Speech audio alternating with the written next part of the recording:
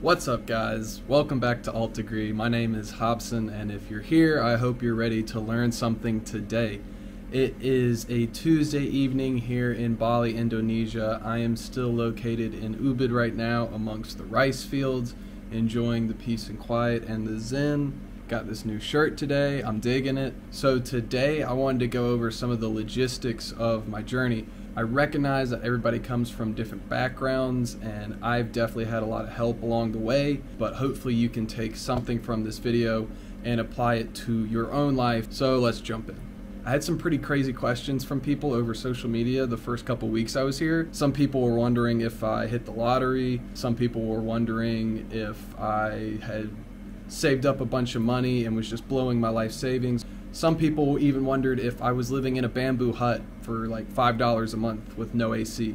I wish, that sounds awesome. But no to all of those. It's very doable. You just have to have the discipline and the energy to do it. Change your mindset and you will change your life. First, I came from the US by myself. Like, I arrived in Bali not knowing anybody or anyone. Joe, where'd we just touch down? Bali! Motherfucking Bali! Yep. Joe's been waiting 2 years to get here. I've been waiting one. Finally made it. Traveling alone has been difficult at times. You know, there's benefits and there's cons to it.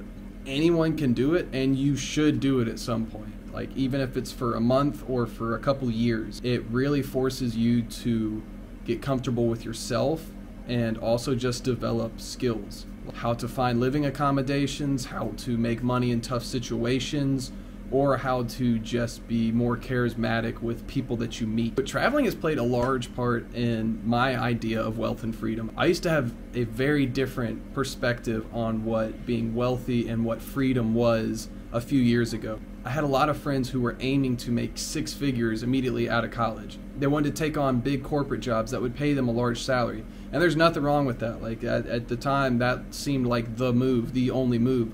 So that's what I strove for. I thought freedom and wealth was basically having a large salary and getting paid as much as possible, as quickly as possible. As I traveled in the US throughout college with some of my friends though, I began to realize that my idea of wealth was very different than some of my peers. I felt way happier traveling around with my friends, going to concerts, music festivals, visiting other colleges or states. I felt way happier doing that than I did in the classroom or studying the markets or anything. Towards the end of my college career, I began to look at options outside of just a regular 9-to-5 job. I actually made plans to go teach English in Spain directly after college, and then COVID happened and pretty much ruined that. I think everybody's familiar with that old story.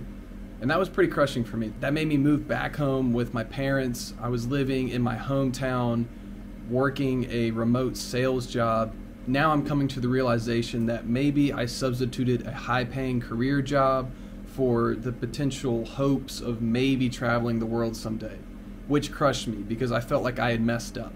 So I did what most people in my position would do and what society wants you to do, which is get an entry-level job.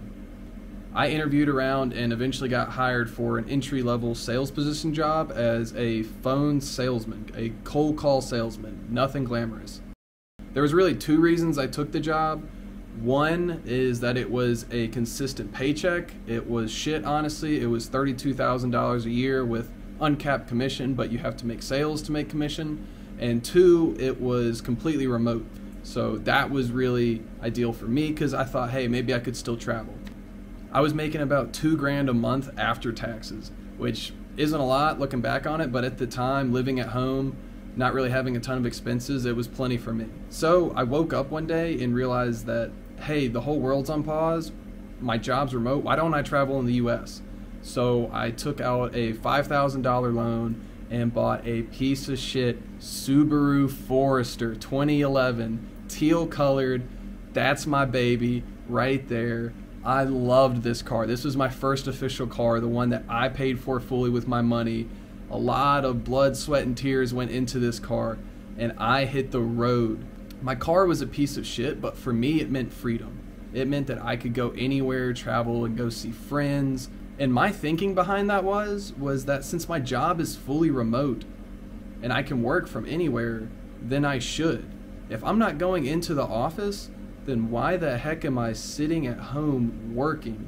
That's like the most boring thing you can do, is wake up, roll out of bed, and go immediately to work. Like, if I'm going to have to work, I might as well do it in a really cool place. So with that in mind, the whole US became my office. As long as there was Wi-Fi available, I could work.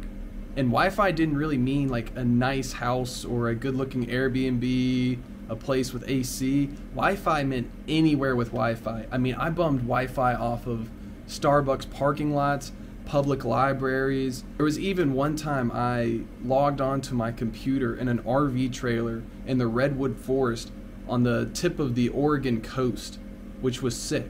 What I really got out of that was it showed me how irrelevant going into an office actually was. I'm going to say this once because I feel very strongly about it, and then say it again for emphasis. If you are still going into the office for a job that doesn't absolutely require you to go into the office, then find a new job. I will say that again. If you're still going into the office and you have some sort of business job or anything that doesn't require you to be in an office building that you can just do over your computer, find a new job. You are wasting so much energy, time, money, mental energy, physical energy. It was great for me because I worked exactly 8 hours a day and then immediately logged off. And then I was free to go do whatever. When I was on the West Coast, I still worked East Coast hours, so I had to get up 3 hours earlier. I woke up at 5 a.m. every morning, but I got to log off at 2 p.m. That was difficult, but it was so worth it. Once I actually just put my mind to it and woke up and just changed my mindset that, yeah, I had to get up early, but I literally had so much more time in the day to enjoy the nice beaches and go surfing or go hang with friends. It was great. This whole time, by the way, I was living on couches. I would go to cities or states, hit up friends I knew, and ask if I could just crash on their couch for a couple of days. It was a lot of fun because I got to see old friends, and also I saved so much money. Literally, my salary was like $2,000 a month. I think it was like $2,200 a month. I'll actually show you the expense sheet on that. It was funny because when I stayed with friends, to them it was just me crashing on their couch. But for me, a couch meant warmth, it meant stable Wi-Fi, it meant a shower. So I really saw that I began to appreciate these smaller things so much more. I had some friends who had just started some high-paying jobs, but they didn't have a lot of free time, and I could look at their weekly schedules and compare it to my current one, and the choice was easy for me. I was honestly dirt poor and living paycheck to paycheck, but for some reason I felt wealthy and I felt really happy. Eventually, for some reason that I still couldn't tell you why, I moved back to a large city on the East Coast to start going into the office for my old sales job. The effect on my work was astounding. My sales dropped, my mood was awful, I started becoming negative towards people, which is never something I've really experienced. And for the first time in my life, I was seriously depressed. I had no motivation, and I prayed every day that I would get fired so I could just get rid of the job. So eventually I asked myself, how do I change this? If you aren't willing to change yourself, then how can you expect anything to change? I took a look at my life and what was going on. I was wasting my time in an office every day, doing exactly what other people told me to do for a paycheck that barely covered my monthly living expenses. So I quit. It was not an easy decision. It was one of the hardest decisions because it was my first job. I had nothing lined up afterwards, but I was miserable. I didn't have a job for probably 2 or 3 months. It feels a lot longer looking back on it, but those 2 or 3 months were actually great. I did some side hustles and lived off some money I had saved up. But even still, the money was running out quick, and I needed to find another job. Since I had moved back into the city from traveling and living out of my car, I noticed that my money began to fly out of my wallet. I was already hurting for cash month to month, and now I looked at my monthly expenses and realized where my money was going. Drinks on the weekend, eating out with friends, streaming services. I would go to the bar on Fridays or Saturdays, and then wake up on Sunday and look at my bank account and realized I had spent $100 on shots with 5 people I was never going to talk to again. Don't get me wrong, those nights are fun and I've had a lot of them, but at that point in my life I realized that I wasn't doing myself or my future self any favors. So when I went to bed at night, I stopped watching Netflix and I started researching ways to travel and make money and live the lifestyle that I wanted to live. If it wasn't a remote job, I didn't want it. I would have taken anything if it was remote and meant I had a stable paycheck. Eventually, after countless interviews, I found the right company. The interviews went well, it was fully remote, and it was a job that I was used to. a phone call salesman. This position had better monthly pay. My yearly salary was about $50,000 with commission, but it was still pretty modest compared to other people I knew. But since I was remote and allowed me to travel, it made me feel wealthy and I was happy. My monthly living expense in Bali is roughly $400 US for my housing. That includes utilities, electricity, water, heating, cooling, cleaning, daily cleaning. I love how they clean everything here. It's awesome. I'm just talking about the United States because that's what I know. But I know friends in New York or California or the more expensive areas of the US who pay close to $2,000 a month. That's insane to me. That was an entire paycheck for me at one point. Each meal here in Bali is roughly $3 US. That orange juice is delicious. This costs about, this is 20,000 IDRs. $2? It's perfect. Oh, this food is so good. Oh, just look at this. This is breakfast too. I am saving money over here. So when people ask me, oh, am I blowing money or did I hit the lottery? The answer is no. I still have the same salary, the same amount of money. I'm just being a lot smarter with it. Just cut my budget down to things that actually matter to me. This allows me to live comfortably on the road, travel, and still build a career at the same time. Some people look at taking a trip as working hard, saving up all their money, and then blowing all their savings while they're vacationing on an island. I think that's an awful idea. Why waste all the hard work that you just put in on maybe like a few weeks of vacation? I say travel and work at the same time, build a career, stay happy, and stay wealthy. You literally have the option to do remote work through so many positions and jobs nowadays. Why wouldn't you do that? Sure, a cold call salesman is not a job to brag about. I get told to kick rocks at least 10 times a day. I get the phone hung up on me every other conversation, and I make a modest salary. But it lets me live here. I was in a rush to get rich and financially free, and I thought that meant getting a corporate job and devoting my life to the 9-to-5. Find a way where you can build a career and take control of your life. My family had a lot of love, but we were never super rich. We were a middle-class family. This lifestyle isn't due to my parents' money. It's all my money. It's just me taking advantage of my resources and devoting my funds to stuff I want to do. So the best thing for you to do is start to change the way you think and recognize that up until now, you have been told what to do your entire life. You have been programmed to think since elementary school that you have to continue to go to school, graduate, and immediately join the workforce and work until you save enough money to retire. For a lot of people, that's the only path and the only thing they've ever known. Instead of blindly following that path, take some time to figure out what you actually enjoy to do and then find the career that will let you do that. If you want to travel, there are ways to do that today. I can't tell you how many people I've met over here in Bali who make good monthly salaries off YouTube, affiliate marketing, or just anything online. There's a reason they call everybody digital nomads, because as long as there's Wi-Fi and access to the internet, you can make money.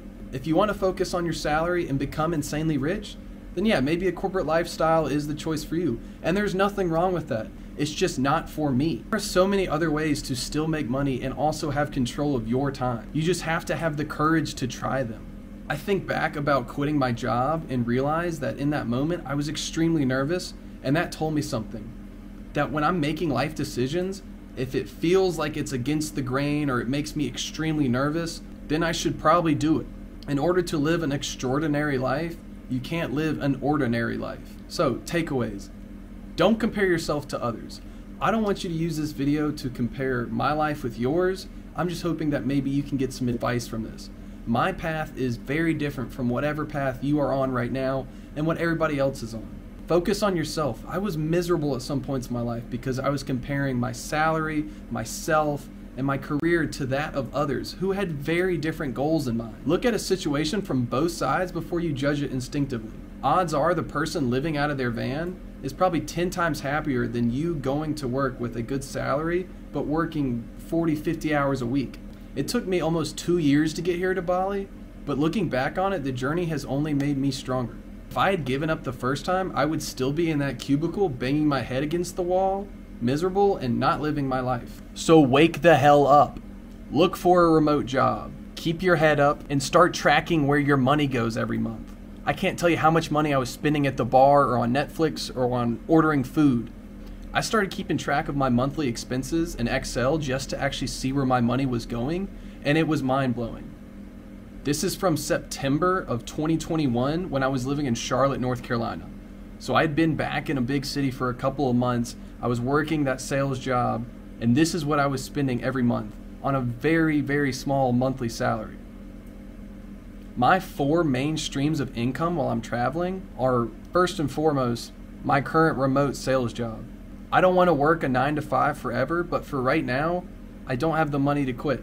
My monthly paycheck from that job is anywhere from $3,000 to $4,000 depending on how many sales I make. Some of you may think that's a lot, some of you may think that's absolute chump change. It just depends on where you're at. But here in Bali, $3,000 goes a long way, and I mean a long way. The cost for a meal ranges from $1 to $5 if you really want to go out and go nice. Secondly, my car. So that Subaru I was talking about, that piece of shit Subaru, shout out to Sub.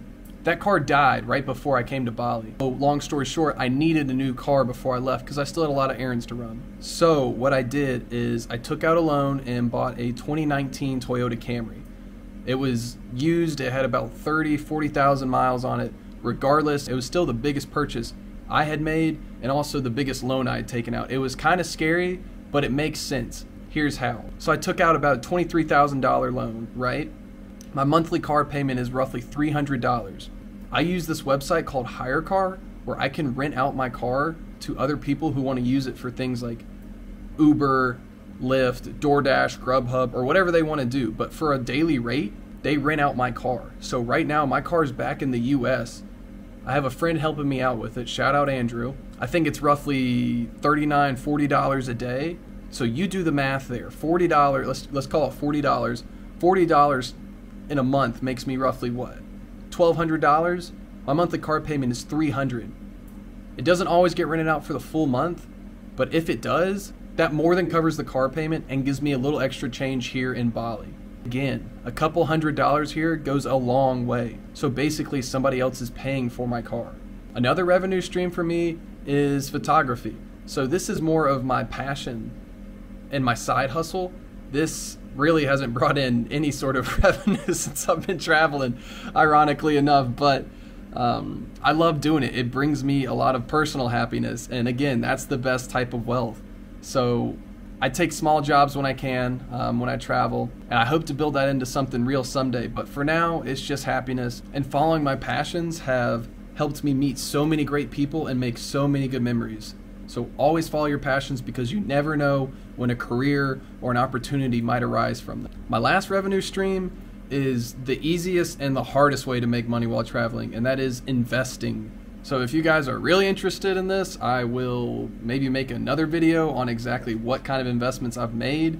I mostly try and do crypto stuff, and this is not investing advice in any way, shape, or form. But what I'm getting at is that apps like Robinhood or Crypto.com, Coinbase allow the average person to start learning about investing in different types of opportunities at really whatever age or whatever location they choose. I don't care if it's $5 or $1 million.